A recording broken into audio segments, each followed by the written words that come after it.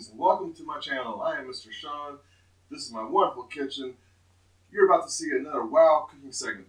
Today on the sheet we have sweet candied potatoes, spice bread stuffing, tender Shoveltusk steak, and to top it off, a winter Veil Egg Nog. Yes, it is the seasonal foods of this end of the year. Could have been useful for next Thanksgiving. Could be useful for now until the end of the year. So, hope you enjoy this. Alright, we're going to begin with cutting up some old gourd spice bread. Had about half a loaf from a previous video.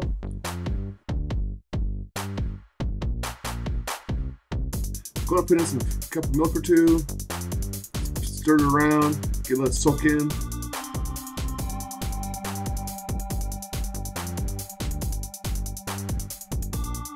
Got an onion to cut up. Basically doing half recipes. You're supposed to use a full loaf of spice bread, but I ate most of the previous loaf, so I'm going to do half a pear.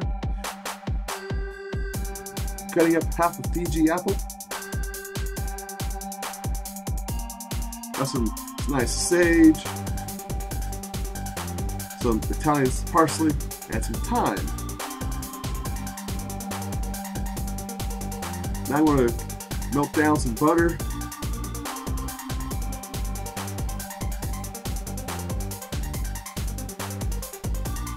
Throw in my onions to get them nice and transparent.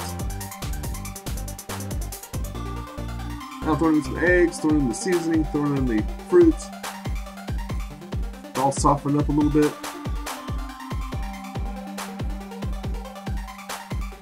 Now bring it in, top it off over the bread, and just mix it all up. Once that's all good and ready, pop it into the glass pan. Cover it, throw it in the oven. Now on to candied sweet potato. I'm throwing them into a pot to boil until soft. Remove the skin, cutting them up. I line a glass Pyrex pan with the sweet potatoes.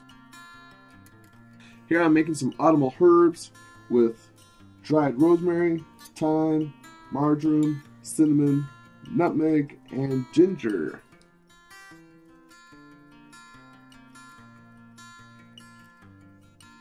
Now for the recipe, took a teaspoon or so of the spice, mixed it in with some melted butter and honey.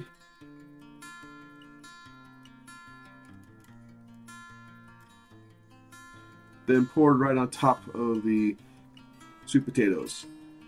Now popping that sucker in the oven. Now I gotta make the meringue for the potatoes, which calls for an egg white, and you need to spin the crap out of it. Now I screwed up the meringue. I had to do it again. Once you beat it to a stiff peak, you put in maple syrup and marshmallow fluff. Out comes the spice bread pudding, and out comes the candied sweet potatoes. And here is the proper way to top the sweet potato. Nice little puffs of marshmallow on top. Now, after you do that, you're supposed to, the author says to put it back into the oven for a few minutes to brown the top of it. I didn't have time to, so I grabbed another mechanical tool of sorts. Kids, don't try this at home.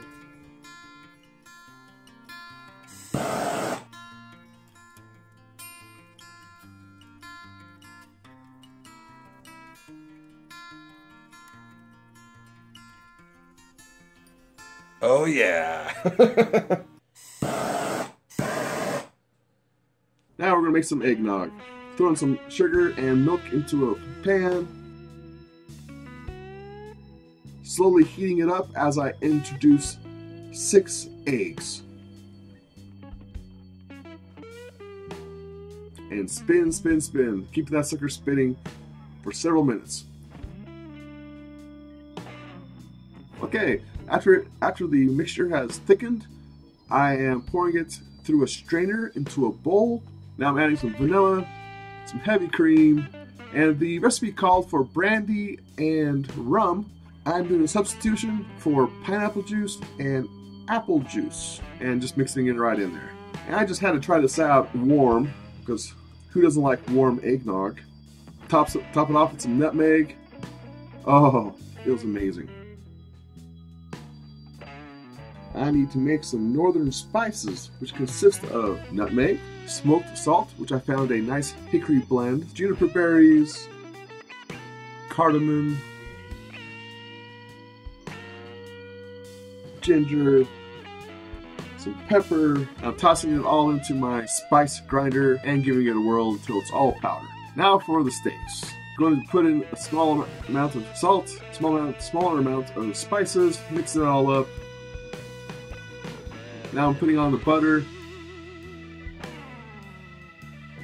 with some oil. I'm taking my spice mix and just pushing it into the meat on both sides. Now I'm going to fry that sucker right up. I'm frying up 3 steaks, that's why you see 1 then 2.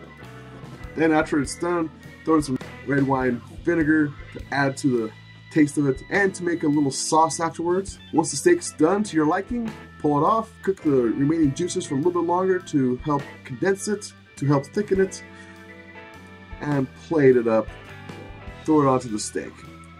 Hello everyone, this is my grand finale. I got some tender Shoveltusk steak, some candied sweet potatoes, some nice, delicate spice bread stuffing. It is so amazing. So this is awesome. I wish you were here. You would really enjoy this food. Trust me, this has been awesome. So I got much more to say other than I haven't tried. Actually, I have not yet tried the Shoveltusk steak on camera. It smells wonderful. So do that real quick here.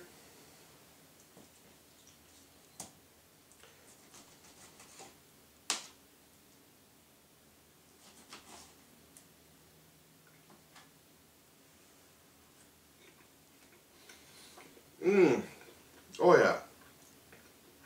Those spices are awesome. If I didn't mention it in the narration, yeah, the northern spices is a very earthy smell to it. So this just really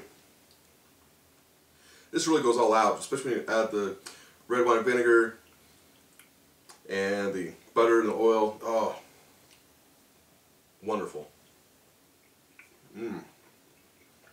You wish you were here.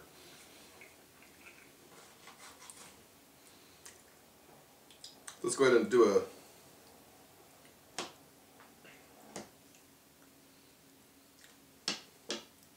So, here's to you, all my fans. Thank you for watching. Hope you liked this video.